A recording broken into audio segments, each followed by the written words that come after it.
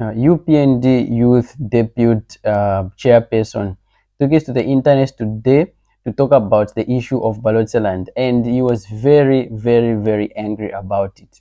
He was very angry about it, and for him, he stated it very clearly that he and his group, they are not going to sit down and watch and wait for the leaders in MONGU to take over the country. Like, he said a lot of things, but before I say anything, first let's just hear what he said. So we have the interests of the country ahead of us. We know that even when we are alive like this, we are leading this country and living in this country for the generations that which are coming after us. So we must be very careful with what we say. These words I'm giving to the people that are calling themselves an alliance of youths from Barotseland. Tell those youths that a pocket of tribesmen, that which rise against a country, that is which is called ethnic warfare. They want to bring about ethnic confusion based on a tribesman. We know Western Province has got even more groupings of people, more than just the losses. There are Nkoyas there, there are Mbundas there. So if confusion is their food, we as youths of Zambia, we're not going to sit idle to hear and listen to their nonsense. The narrative has been taken far too long on the media. And we know that there are certain people that were withdrawn as diplomats from Russia. When they came into this country, we heard them telling people that, you know, we shall show them politics. We want to start doing now what we did, what we failed all these years. Rinyungandambo or Barotseland must not be used as a platform to be used like the way we have Ujundu traditional ceremony or Windi, or the way they have Kusefia Pangwe and Abanensu. Then you want to go and use it that, you know, this is a cultural heritage now wants to take over the country. No, we must all be around to associate, interact, invite one another. But where certain family members, because he has been recorded, he wants to take over the country because he was given a chance to go and work in Russia as a diplomat. We know you even by name. Stop pretending and masquerading. Stop pretending that you want to use fear. And if you think that this is a government that which will bend towards your demands, I doubt it very much. Even in my sleep, I think I would not be able to accept. And I don't think that even His Excellency the President made a mistake. There was no mistake. Zambia still remains Zambia. And it cannot be changed because you have got a pocket of your relatives that which you want to support because they run a political party. Then you want to form government out of a grouping of people.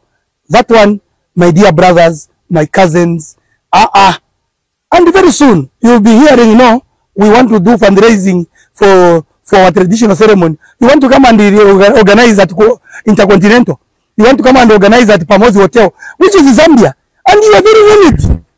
You've never had a fundraising ceremony for your function only in Western Province. You've been relying on Zambia. And when your people are employed here, let's stop trying to divide this country. This country, people died living it the way it was, and it shall be so going forward. And we are determined, we as youths, to make sure that it remains so. To you that think that we can bend and be threatened. Good morning, yes, Chairperson, yes, Chairperson.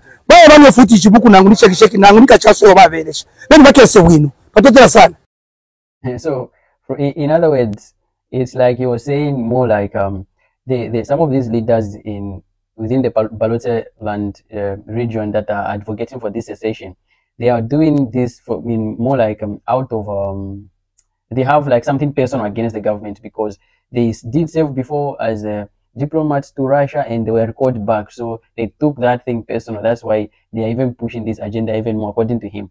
But, you know, in most cases, we hear the main excuse has been that there hasn't been any reasonable development within the Barotseland region. And that is why they are pushing for this secession. But there are so many arguments we can argue, you know, back and forth. You know, we can also say that the Lodzi are not the only people in Western Province. There are so many, there are other, you know, ethnic tribes within that region, just not the Lodzis.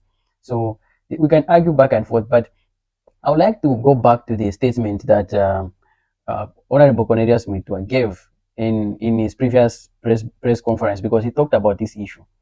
The issue of Barotseland, for me, is definitely a very sensitive issue, and it should be handled with diplomacy. The government needs to be diplomatic about this, because in as much as if the government has got power to use force and put this issue to bed, but this will not end, but if the government was to use force, it would not end this claim entirely. In the near future, maybe when there's change of government, we will see the issue to rise again. Like, for example, during President Isia's time, when they came up with this issue of secession, trying to push for the secession, a good number of people were arrested over this issue during President Isia's time. And things appeared to be quiet, like if things went quiet during the ECO, because some people were arrested, and I think it brought fear in one or two Romanian leaders and all that. So now, when the UPND came in office, when they are elected in office, the issue came up again. So even if the government was to use force right now to try and end this issue, it will surely come up again in the future. So I think the best way is to handle this issue through diplomatic means. Maybe bring in a mediator. The government sit down with the chiefs.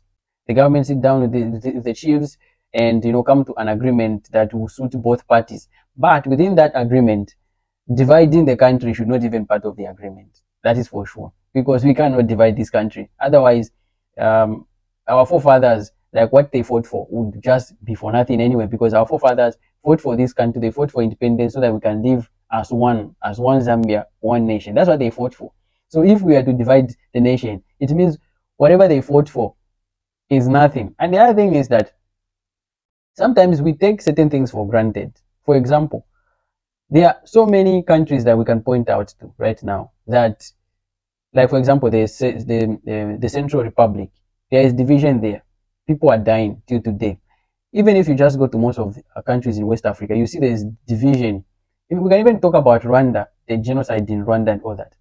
All those problems most of these problems are due to ethnicity. When you don't agree on certain things and you start dividing yourselves based on ethnicity, tribe, whatever, it leads to bloodshed. So right now we have peace in Zambia, and we're taking this peace for granted.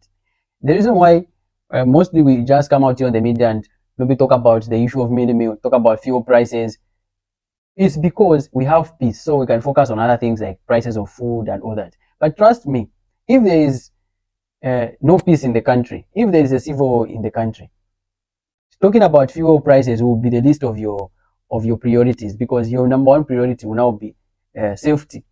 You'll be like, where am I going to be so that I can see the next day?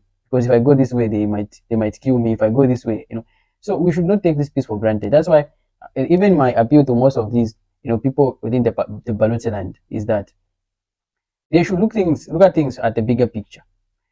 Even if when we talk about the issue, the traditional ceremony that the Lozis are gonna have, when they go for fundraising, they are gonna go and host these fundraisings at maybe the Intercontinental, the Pamozi Hotel.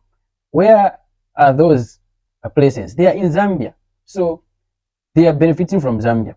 When you go to Western Province, where the Barotseland, like most of these Barotseland leaders are, there are police stations there.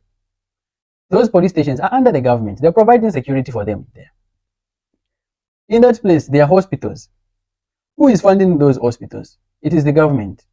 Who is paying the health workers in those hospitals? It's the government. So since Zambia became a country, the Lozi people have benefited a lot from Zambia. May it be education. How many Lozis have graduated from the University of Zambia? How many Lozis have been sent abroad by the government?